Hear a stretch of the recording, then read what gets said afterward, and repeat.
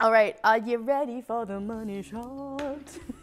Ooh. Ah. Hey guys, this is Sarah and I'm a food editor here at the Feed, and today I'm going to show you how to make a salted chocolate tart with a Matzo-Hazelnut crust. First things first, we're going to make our Matzo-Hazelnut crust. I've got this gluten-free matzo. I would highly recommend going for the gluten-free even if you're not gluten-free because I find it to be much tastier than the regular matzo. I'm going to add in toasted hazelnuts, a little bit of sugar, and some salt. Jake is also a nice Jewish boy. I'm a nice Jewish girl. We're just talking about some matzo. This tart is too good to pass over. Hey! So, like I said, I'm going to process this now, okay? You bet your bottom dollar it smells good, Haley! Were you expecting it to look bad? Gotta get it nice and fine. Cubby-dooby-dooby. So now I'm gonna add these cubes of butter, and then I'm gonna pulse it just until it's combined. We're going for a mixture that resembles wet sand. Who's ready for summer? Woo!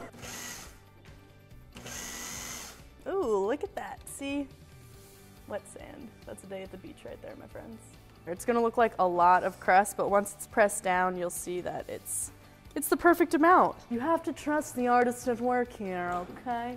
Okay, now I'm going to put this guy on a sheet tray and par-bake the crust in the oven for about 25 minutes until it's nice and golden brown. Now we're gonna make the filling. It's a salted chocolate filling. We're basically just gonna melt some chocolate with some cream, add eggs, honey, vanilla, salt, very simple. I've got some chocolate. Chocolate. I'm gonna add the cream now.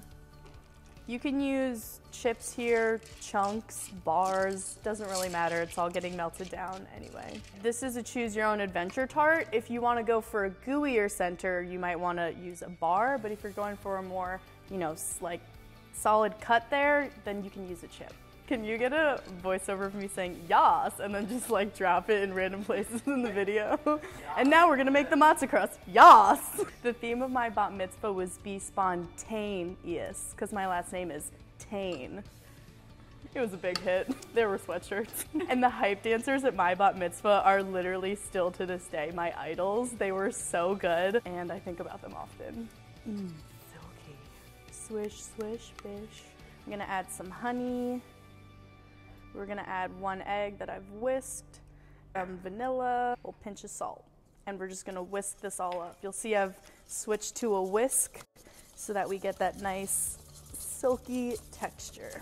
And we're still on very low heat. We're not making scrambled eggs here, people. But if you wanna learn how to make scrambled eggs, I have a video for you. Every time you do that, you like destroy her ear. Haley wakes up in the middle of the night. Who's ready for summer? All right, are you ready for the money shot? Ooh. Ah. I'm just gonna smooth it out with the spoon, give it a little swoosh action. This feels really nice and it's very satisfying to me. Thank you so much, Haley.